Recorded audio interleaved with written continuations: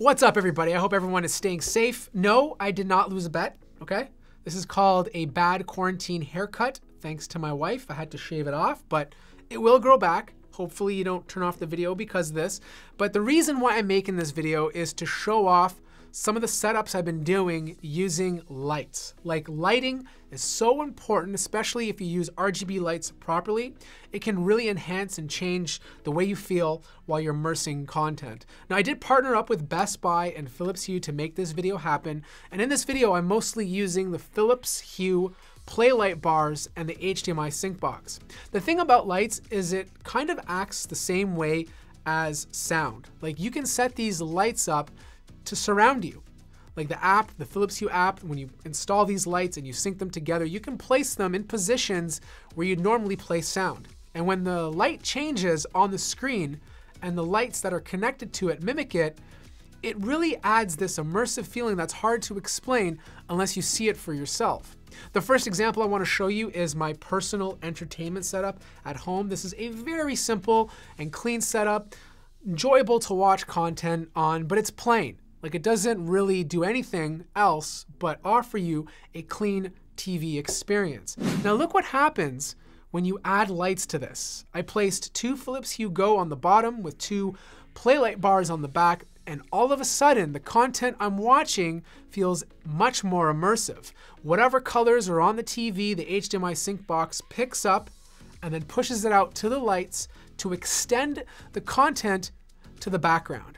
And that just makes the TV feel much bigger than it really is. Now, you can do this with your console as well, whether it's Nintendo or PlayStation, or for example, I'm using Xbox here, and it will do the exact same thing. Like, I'm playing Ori. This is a very vibrant and contrasty game. A lot of purplish hues and white, and depending on the scene I'm in, the lights will react appropriately. Now, if you don't care about a TV setup, you can do the same thing with your computer, whether it's a laptop or a desktop PC. You can install these lights to work with that. Now, I have a very clean and simplistic gaming setup that I personally use, and it looks great. Like, I love gaming on this thing, but I like it better when I use the Philips lights in the background. It takes the game I'm playing, uses the color, and extends it to the wall, making the game feel bigger than it really is. This really helps too if you have enemy actions happening in the game, the lights will kind of mimic it. So if someone is coming from the side, the lights will give you an advantage by notifying you, by changing color. It's just a cool way to game. It just adds another layer of immersion that you just didn't have before.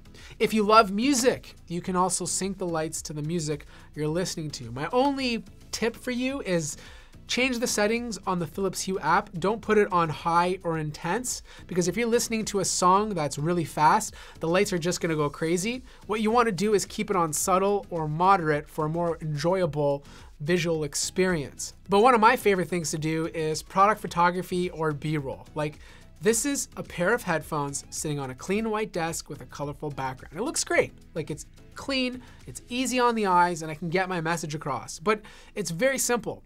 If I want to talk about a product and show off how crazy its features are, I can make it feel different. I can make it feel more futuristic by adding in colors. Like, this shot here is just 2 Philips Hue play lights, 1 on each side, with the flashlight from my smartphone going back and forth on the top. And I took a shot that felt simple and minimalistic and turned it into something you'd see from the future. And I think that speaks to the power of how lights can be used to change the feel and the mood of whatever you're talking about. Now, I hope this gave you guys some ideas on how you can incorporate Philips Hue into your lifestyle, or even into your product B-roll shots if you're a creator like myself. Of course, I'll place links to these products in the description down below. Stay safe, like the video if you liked it, subscribe if you haven't already, and I'll see you guys in the next video.